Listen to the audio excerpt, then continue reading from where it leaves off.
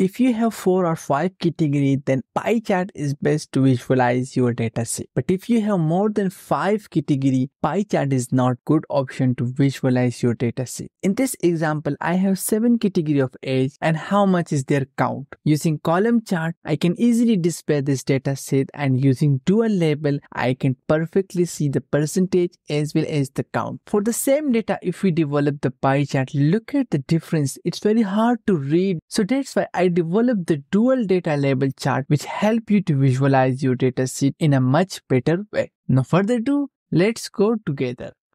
Consider we have this dataset. The first thing, we simply create the chart. So I'm just going to select all of the dataset, go to insert recommended chart, and I will select column chart and just hit OK. The next thing I will do a little bit formatting. I'm just selecting this chart design, click all of the data label, hit delete key, and now click any of the column, right click, format data series. On the fill and line color, I will choose fill and I will select vary color by point. The next thing, I just want to decrease the gap width to increase the size of the column. So click series and options and decrease the gap width to, let's say, 10%. Now the next thing, to develop the customized data label. First we need to develop percentage data label, then we develop amount data label, and then we will combine it. So how we can develop percentage data label? If I type equal, click B2, divide by sum and result of all columns. So I'm just going to select, hit F4 key, close the bracket, hit enter. This will give me the percentage. If I drag this formula down, this will calculate percentage for each of the value. If I double click, you can see this is the percentage belong to P5.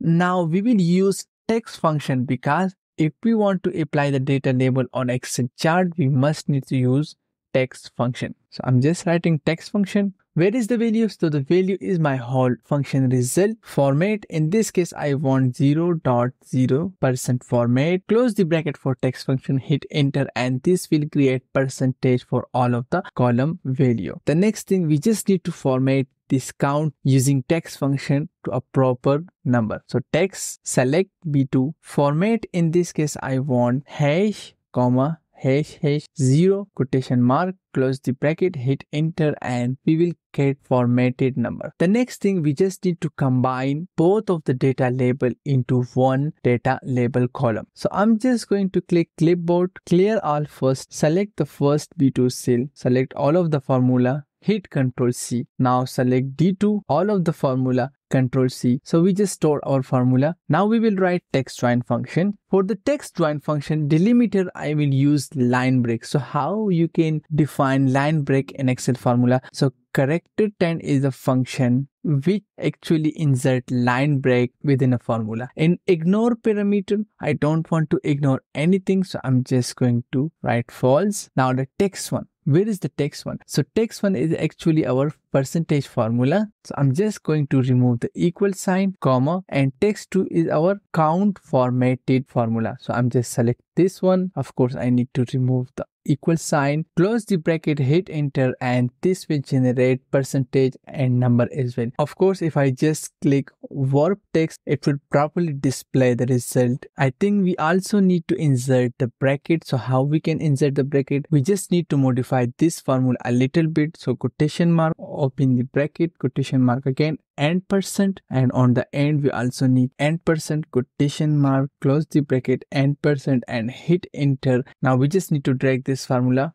down till our data sheet. Of course, we don't need those two columns, so I'm just select and delete those two columns. Now what we need to do, we simply click on the chart plus symbol, data label, more options, and value from cell, select all of the value, hit OK, and uncheck the value. Close this window, choose the black color for your data label. You can choose any of the colors, and our chart is ready. We just need to close this clipboard. Of course, we need to hide this column as well, but my data label again hidden.